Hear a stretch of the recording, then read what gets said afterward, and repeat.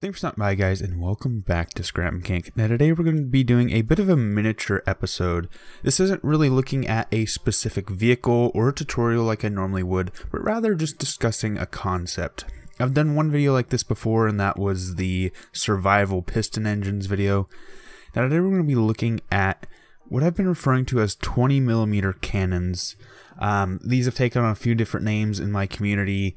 I usually refer to them as 20mm. They're also known as rod cannons, and larger variants of this are also known as jam cannons.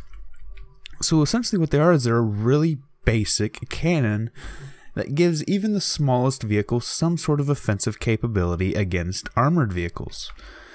Now all it is two spud guns, one logic, and a button. That is it. That is the most basic version of this gun you can make.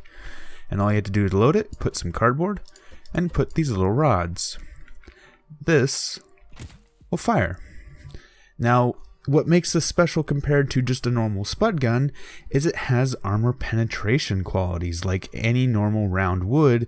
The only difference is it doesn't have an AP quality, or correction, it doesn't have a high explosive quality like the canisters would. However, with a lot of the modern vehicles, explosive canisters are being more and more common with autoloaders and other such items. So all you have to do is aim for the cannon breech. So to give you an idea of what I mean, so this is the most basic version. This is a 6-shot version meant to be kind of its own separate turret. And this has a 4-shot variant in the Wyvern chassis. Now this Wyvern is known as a Drake with the 20mm added. You can see it all right here. All it is two spud guns. There is some logic which should be somewhere around here. Oh, there it is. I forgot where I put it. And it works just like the other one I just showed. So fire, fire, fire. Actually, there's 4 rounds. Now this isn't as powerful as the main cannon. There is a bit more bullet drop, but it does its job, and it's really simple and really easy to reload. So all you got to do is come down here, cardboard, drag, 1, 2. My mouse has stopped clicking. There we go. For some reason, I'm not sure why that was. 1, 2, 3, 4. There you go. And you're able to fire again. And you have your machine guns, and you have your main cannon as well. Now, I don't really expect this to be a main weapon at all. I think all vehicles should have some sort of explosive-based weapon that can shoot canisters or large canisters at the enemy. This is either just a last-ditch effort, or something to give really small vehicles like APCs and things like that a little bit more firepower for the room. So you could easily make a 6-shot like that is. This is a 4-shot inline, and they're really simple to make and add on to anything you want. And to give you an idea of what I mean, here is just a standard Wyvern. There's no modifications to it. We're going to park this and try and kill it with the 20mm alone. Since this is a slightly less powerful gun, it won't penetrate as much armor. However, it's usually enough for most tanks, unless you're starting to get into something really big like the Surge. Let's go ahead and hop in. Let's reload our ammo. And let's take aim. We want to aim right at the breech, because we need to hit the little ammo storage behind the breech itself, and fire.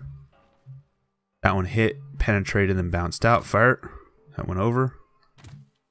That one over as well. That one over as well. I think we're a bit too high, unfortunately, so let's back up so we can use bullet drop to our advantage. I think I also went up on the surface, so let's actually just move a little bit. There we go. Let's aim ourselves up. And the breech should be located somewhere about there. You do need to know where the breech is so you can actually aim for it and fire. And there we go. That was a direct penetration hit and kill. So that was just the 20mm. That was not the main gun. I do believe that the main canister firing cannons are going to be the main weapon for continued use in pretty much everything. And honestly, I'm not sure how well the 20mm will work for most situations. However, it's just something I think could be really easy to add to give something just a little bit more firepower than it would have normally. More as a third firearm, where the main gun is the primary, the machine guns are the secondary, and the 20mm is your last-ditch effort to actually kill the enemy before they can kill you.